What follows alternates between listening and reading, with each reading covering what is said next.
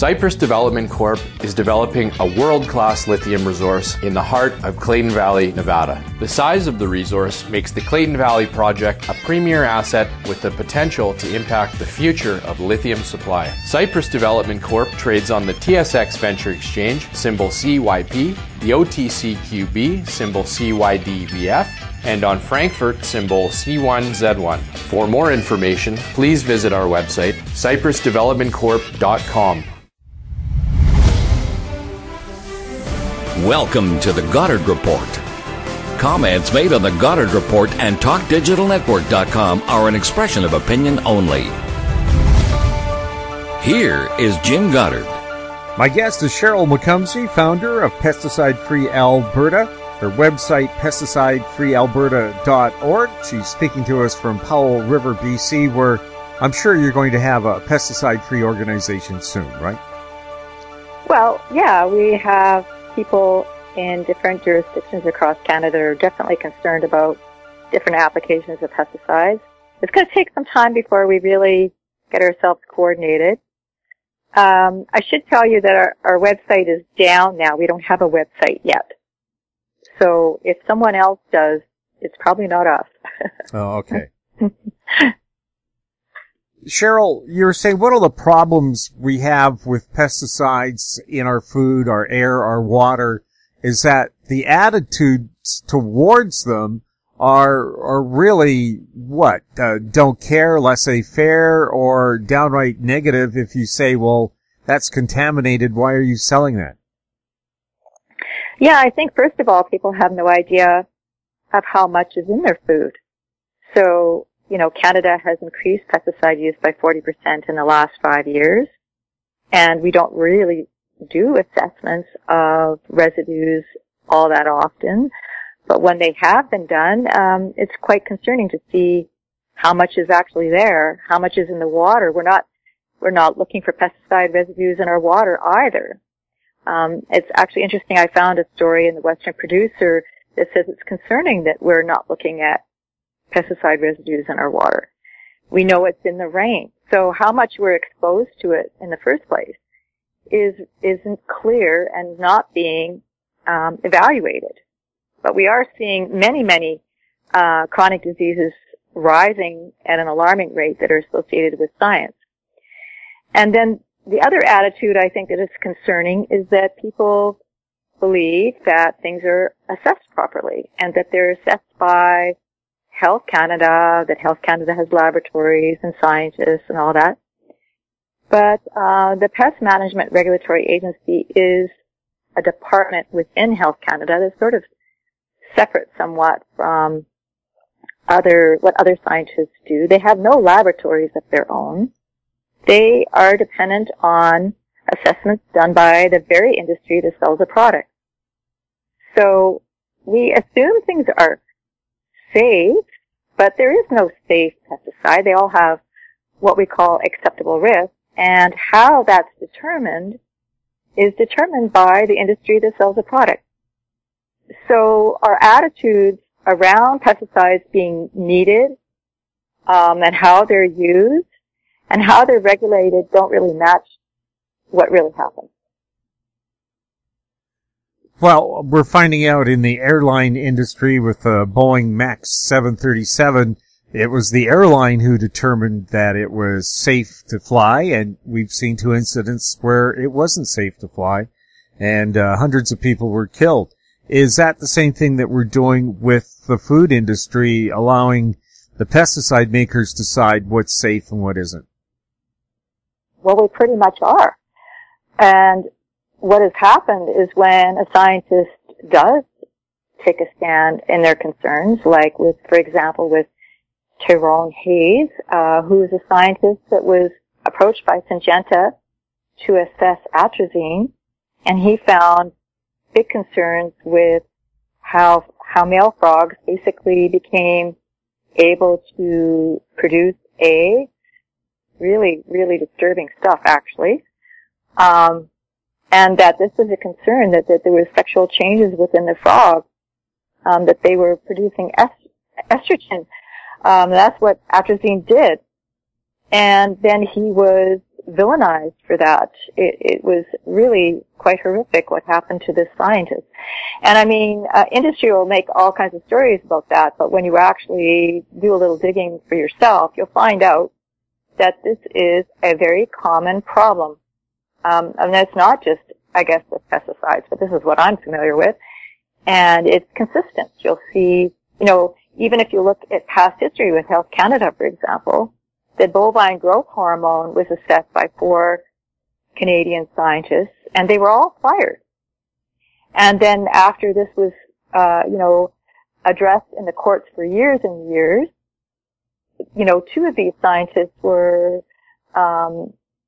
given their jobs back if they wanted them. One scientist actually committed suicide. It was quite horrific, the whole issue. So there were concerns around this, and yet when they were brought forward, Monsanto actually was behind this as well. People are afraid to lose their jobs, and right now, we see this going on with glyphosate, that there's now 18,000 plaintiffs suing Bayer for their cancer in the U.S. And the attitude towards that is that, people just want money. Well, personally, I would rather not have cancer myself, and no amount of money is going to bring my health back if I'm facing death by cancer. And 80,000 Canadians die from neoplasms every year in Canada.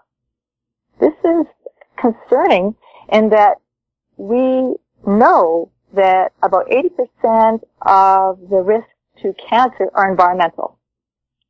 And when you look at the study, it's kind of remarkable that we have this attitude that these things are not harming us. They are harming us. We'll have more with Sheryl McCumsey right after this.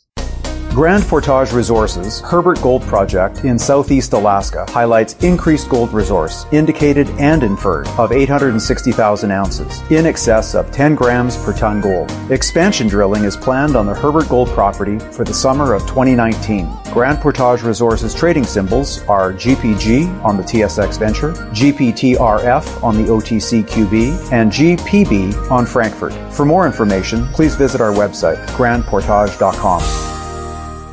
Media recognition from Bloomberg, Reuters, recycling trade publications, patented process for 100% recovery of critical metals, including cobalt, lithium, nickel, manganese, aluminum. American Manganese is focused on recycling lithium-ion batteries for electric vehicles. American Manganese trades on the TSX Venture, AMY, the US, AMYZF, and Frankfurt 2AM. For more information, visit AmericanManganeseInc.com or phone me, Larry Ray, at 778-574-4444.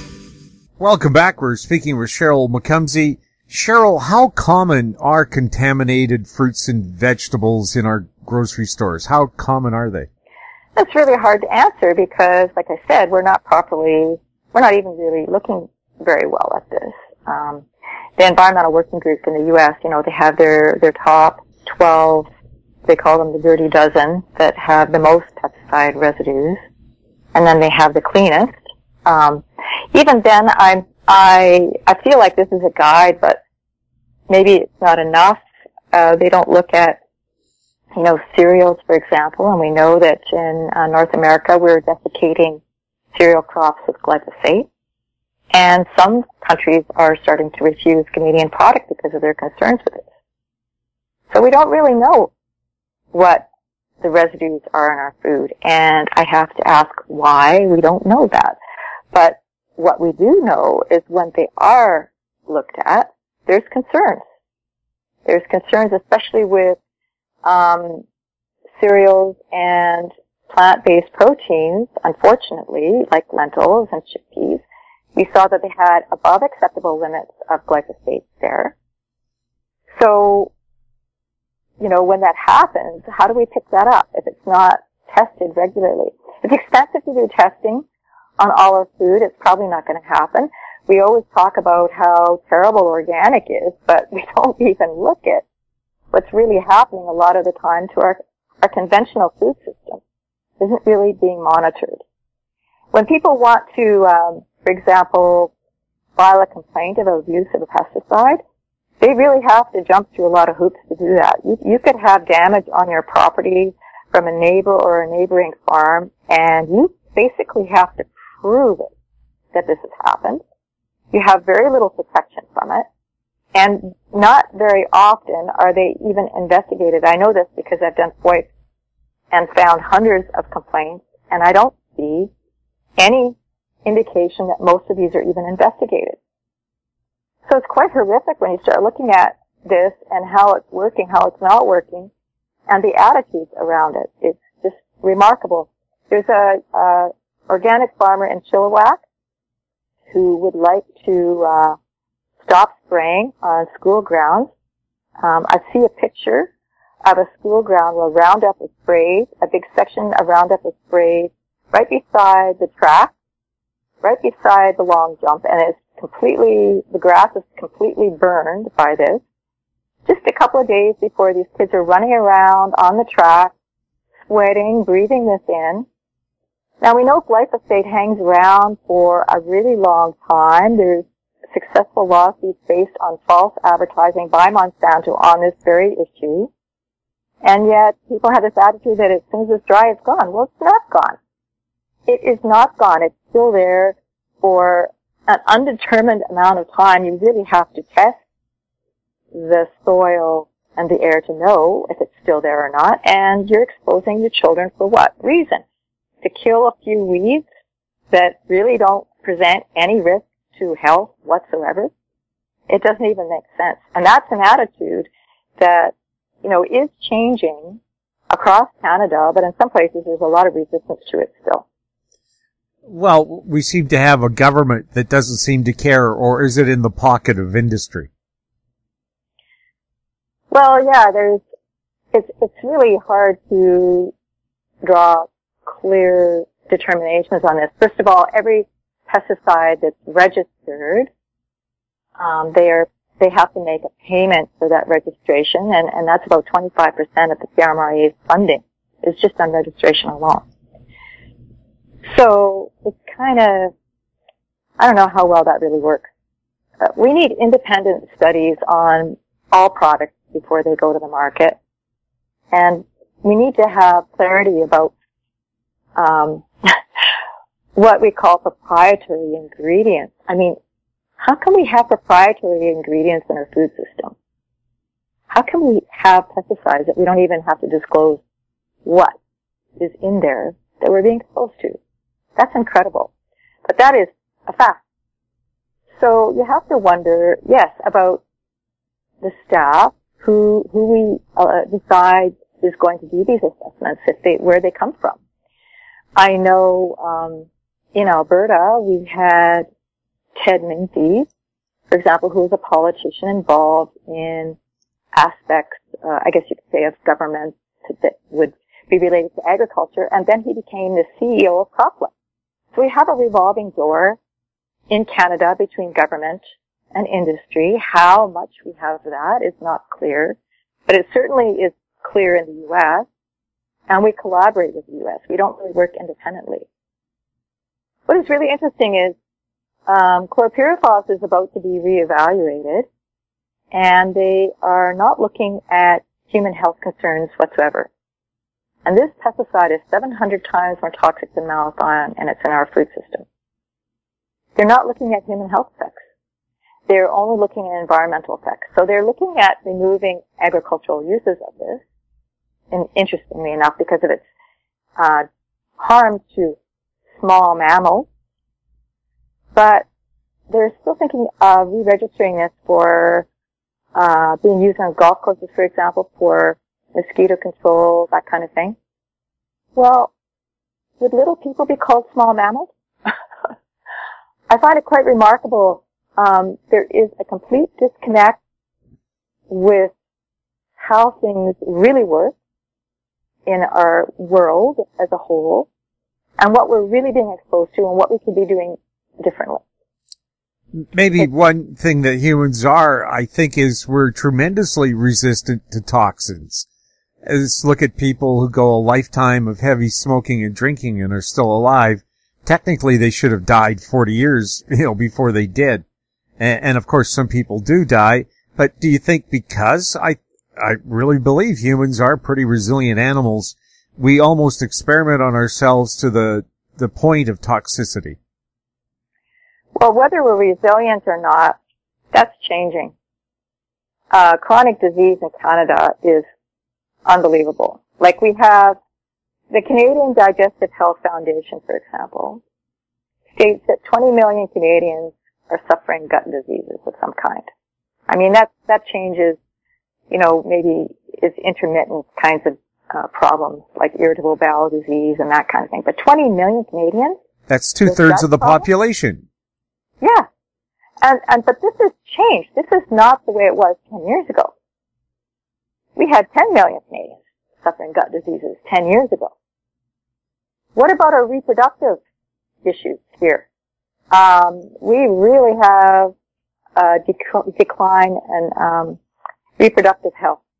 Now, people could say, oh, that's great, we're going to, reduce our population. But reproductive health is also an indicator of general human health. Cancer. Every second Canadian is going to develop cancer. That is considered fact. That's also probably going to go up. Now, regardless of how we think of these things, how are we going to handle the cancer coming into our hospitals in the future when the numbers just keep going up? People are not smoking as much as they used to. Of course, now we're vaping more, which is, people are saying is really not better. Surprise, surprise. Taking smoke in your lungs is probably not a good idea, period. But we are increasing the toxins in our environment at a rate that is a serious threat to our survival. And I mean that. There are people talking about the loss of insects, which is incredible, remarkable. And that if we continue on this road, there won't be food to eat.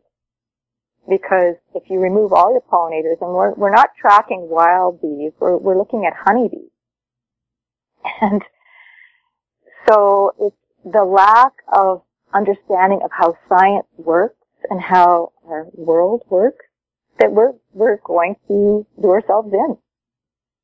So neonics, for example, is another remarkable example of pesticides that are actually illegally on the market. They never had the required science submitted. Now, if you and I break the law, we can't just say, hey, well, I'm just going to do this for a little while longer, so I don't want you to arrest me because I'm just going to do this for a little while longer, and then maybe I'll quit a couple of years from now. You can't negotiate that. So how does our government justify conditional registrations at all, period, ever? That's what we have. We'll have more with Sheryl McCumsey right after this. I'm Douglas Mason, CEO of Naturally Splendid, symbol NSP on the TSX Venture Exchange. Naturally Splendid is a biotechnology and consumer products company focused on the global cannabis and health markets. Naturally Splendid is expanding distribution in this rapidly growing market with products currently in Canada, the USA, South Korea, Germany, and Australia. To view our comprehensive company presentation and for more information, please visit our website at naturallysplendid.com.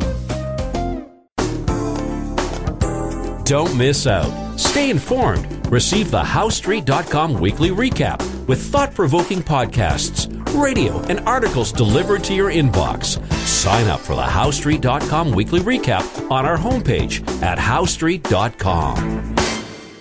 Welcome back. We're speaking with Sheryl McCumsey. Sheryl, what can people do to be more proactive and to get our politicians to pay more attention to this than some political scandal involving an engineering company? Well, I think people need to start getting a little stronger with their insistence that things change. I mean, we have 6 legal lawsuits going on now in Canada in regards to glyphosate. I think we need to start holding politicians personally responsible for their neglect and not listening. We have scientists that are saying things to us about concerns with issues around health, and they are not listening. So maybe we need to start looking at personal lawsuits with politicians who are not listening.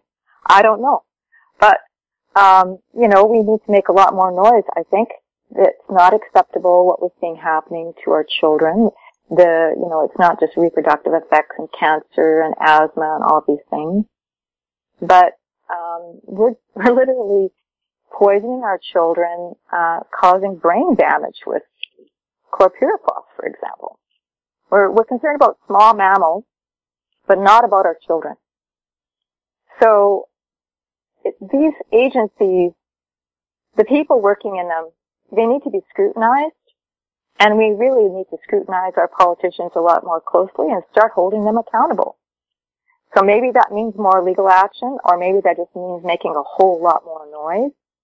But I go to farms. I go and visit farms. I go and talk to farmers. I went to a farmer's market when I was in Vancouver recently, and I was amazed at how wonderful what I witnessed with the farmers that I met there. I went to organic restaurants in Vancouver, and I was amazed at the food that I was fed there, and the people who are behind these things. We need more of that. We need more of it. I mean, I even went to an organic brewery in Vancouver. They have great beer. Why are we not supporting these people a lot more? And why are we ignoring what we're doing to ourselves? And the whole attitude towards organic, it needs to be supported. It needs to make sure that it does not become corrupted by the same kinds of problems we have with conventional farming. We need to support conventional farmers to a better system. Sheryl, is there anything else that we should know right now that's really kind of a healthy bee in your bonnet? Well, I feel better now at the age that I'm at now than I did 20 years ago because of the food I eat. I feel that I have more resilience now in many ways because of the food I eat. And I hear that coming from a lot of other people. It's more affordable if you convert some of your proteins to plant-based proteins, but make sure they're organic. Buy bulk. There's some really great bulk stores in the Vancouver area that are way ahead of the game. We can be reducing our packaging, and there is a really cool store in Vancouver that does that too. And they have some organic stuff in bulk there. So we just need to support the right thing because it's better for us and better for this planet and better for our community. And stop villainizing things, just attacking people without looking. That's my advice, and I think there's some really great things happening because people are starting to wake up and do something. Sheryl, thank you so much for chatting with us. You're welcome, Jim. Have a good week. My guest has been Sheryl McCumsey, founder of Pesticide Free Alberta. If you have any questions for Sheryl or any of our other guests, you can send them to info@housestreet.com. I'm Jim Goddard. Thank you for listening. Comments made on the Goddard Report and TalkDigitalNetwork.com are an expression of opinion only. The Goddard Report is available online and mobile at TalkDigitalNetwork.com. The Goddard Report is a production of House Street Media Incorporated.